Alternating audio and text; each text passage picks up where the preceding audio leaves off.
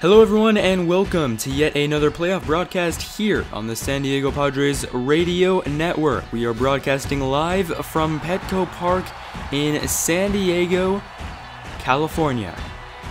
Game number 4 is upon us, and once again the Padres face a familiar setting. A must-win game. With their backs against the wall facing elimination, they must win tonight. If they do not, the Nationals will move on to the NLCS with the 3-1 series victory, and the Padres season will conclude. So, they will send Ian Kennedy to the mound. Meanwhile, the Nationals will send Doug Fister to the mounds in this do-or-die battle for the Padres here in the 2015 NLDS. Here are the lineups for your Padres and the Nationals: Escobar, Myers, Kemp, Upton, Middlebrooks, Alonso, Norris, Jed Jerko, and Ian Kennedy, who is 12-7 on the year with a 3.15 ERA and 170 strikeouts. He has to be big tonight for the Padres. Second batter of the game, Ian Desmond, coming up to the plate. 2-2 pitch to him. Kennedy delivers, and that is hit deep into left. Upton looks up, and it is gone. A solo shot from the second batter of the game. Ian Desmond goes deep to left, and just like that, the Padres are down 1-0 here in the first inning. Not the start they wanted, as Ian Kennedy will not get out of the inning. Alcides Escobar fields it at short, overthrows to first. Should have maybe went to second for the easy out, but he goes the long way, and that goes in the stands. And now there's runners on second and third for Wilson Ramos, but he is patient and he takes the walk, so the bases are loaded. Kennedy in a jam. Brian Dozier up to bat. He hits this one into center. Will Myers is there. He should make the catch, and he will. So 1 run surrendered there in the first. Ian Kennedy almost surrendered more, but he gets out of it, and here comes Doug Fister, 13-8 on the season with a 2.62 ERA and 143 strikeouts. Will Myers up to bat with 1 out. And the 1-2 pitch is inside, but Myers chases, and he is down on strikes. Next batter, Matt Kemp. 1-2 pitch to him. Fister delivers. Kemp breaks his bat, and Fister will make the catch. So that will be it for the inning. Second inning now. Runner on first for Ian Desmond, already back up to the plate. And Kennedy not looking too sharp early on. He misses his location. And now there's runners on first and second for Eric Hosmer. 3-1 pitch is low and outside. Another walk issued from Kennedy. And now the bases are loaded again for the second consecutive inning. And who comes up next? Bryce Harper, full count to him, is hit down the left field line. That ball is fair, and that's going to be 2 runs for the Nationals as Bryce Harper comes up big with a 2-run single here in the second. And it is 3-0 Nationals. Bryce Harper delivering that huge hit, and the Padres are in a jam. Runners on the corners now, but Kennedy will get out of the inning. So, a lot of damage done, and they are down 3-0, and they need to get some runs quickly. Will Middlebrooks up to bat in the second, and the 1-2 pitch is a low curveball, which he falls for, and Fister has another strikeout. Yonder Alonso up to bat in the second, no one on, 2 outs, and he swings at the 0-2 pitch, and that's going to do it for the inning. So, Yonder Alonso, nothing going there, and it's still 3-0 Nationals. Ian Kennedy's night is over. The Padres are bringing in Nick Vincent, who probably didn't expect to come in this game as early as he is, and Wilson Ramos taking this deep into right center. That will fall, it will go over the walls, so that is a ground rule double for Wilson Ramos as the Nationals continue to pound on the Padres. Michael Taylor, he's down on strikes. Nick Vincent trying to get out of this inning with no runs allowed. Runner on second for Doug Fister, and he is going to swing and miss, and that is a strikeout. So that's it for that inning. Austin Hedges coming in as a pinch hitter as Nick Vincent's night is over for relief. And Hedges will wait on the 3-2 pitch. It is low, and the rookie shows some patience, and he will move to first on the walk. Fister not happy with himself. Later in the at-bat, Escobar up to bat, and Hedges is going to get gunned down at second with the excellent throw from Wilson Ramos. It's still 3-0 here at Petco Park. We'll be right back.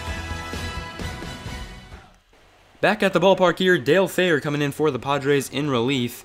This is their third pitcher so far tonight. Is a 27 ERA, not looking good, and that is a base hit down the left field line. And the Nationals continue to have so much success against this Padres pitching staff as Ryan Zimmerman gets a hit. 2-2 pitch now to Wilson Ramos. He's taking that into left. That will fall. Upton will have a strong throw home, and that will keep all three runners on the bases. So the bases are loaded. Brian Dozier up to the plate. 3-2 pitch is low and away, and Dozier just swung at ball 4. Dale Thayer almost walked in a run, but he got lucky. 1-2 pitch to Taylor, and he strikes out. So, can we get out of the inning? Thayer delivers, and that is hit over to first. Alonso makes the catch. He runs over to first, steps on the bag, and Dale Thayer gets out of the inning. No runs surrendered, and it is still 3-0. We're bringing in Tommy Medica, who had some success last game. We're in the 6th. Bases empty, 1 out. Medica hits this one deep into center. Gwynn Jr.'s going back. He looks up, track, wall. He can't make the catch. Medica will reach second. He's going for third. Taylor throws it into the cutoff man, and Tommy Medica has a 1-out triple here in the 6th inning. Just what we needed. Escobar up to bat. Next batter, he's hitting that one up the middle. Dozier makes the stop, but he can't catch the speedy Escobar, and the Padres have their first run of the night. So it's 3-1 Nationals here in the 7th, as Will Middlebrooks will come up to bat with a runner on first, and he takes that one into right, and Bryce Harper is going to make the catch. So unfortunately, Will Middlebrooks can't hit that one far enough. That possibly could have scored a run, but nevertheless, we are on, and now Yonder Alonso is striking out. 8th inning now. Jed Jerko up to the plate, and he is swinging and missing on that changeup. And the struggles continue for the Padres, and the success continues for Doug Fister. Bringing a pinch hitter here in the bottom of the 8th, as Spangenberg is hitting this one up the middle, and that will be a base hit for the Padres. So, not too much to cheer about here tonight for the fans at Petco, but they get a base runner there. Escobar trying to do something, and he's just going to ground out here to Brian Dozier, and that will do it for the inning. Top of the 9th, we're bringing in Craig Kimbrell. It won't be a save opportunity, but he cannot allow any more runs for the Padres to have some hope. So here comes Bryce Harper, 2 for 3 on the night. 1-1 pitch from Kimbrell. He deals. Harper hits this one deep into left center. Upton goes back. He looks up, and that ball is gone. Bryce Harper with the 9th inning solo shot gives the Nationals the 3-run lead once again. Kimbrell gives up a home run, and that just shows you how well the Nationals have done their homework and how well they're just pounding on this Padres pitching staff. Kimbrell will get out of the inning with a strikeout to Wilson Ramos, but we will head to the bottom of the 9th. The Padres need 3 runs, and here comes Will Myers. First batter, 3-1 pitch from Fister is hammered into left. Myers may have something here, but it dies down quickly, and Michael Taylor makes the catch at the warning track. So 1 out down here in the 9th. Matt Kemp, next batter, 0 for 3 so far today. And here's the 1-1 pitch from Fister. He deals, and Kemp hits this one into center. It's a pretty deep part of the park, and it will keep it in, as Tony Gwynn Jr. will make the catch. So we're down to the final outs. It looks unlikely that the Padres will win, as they will send Judson Upton to the plate. And here's the thing. The Padres had a good season. No matter what happens in the playoffs, which looks like a defeat, the Padres have a good season. Here's a base hit from Upton.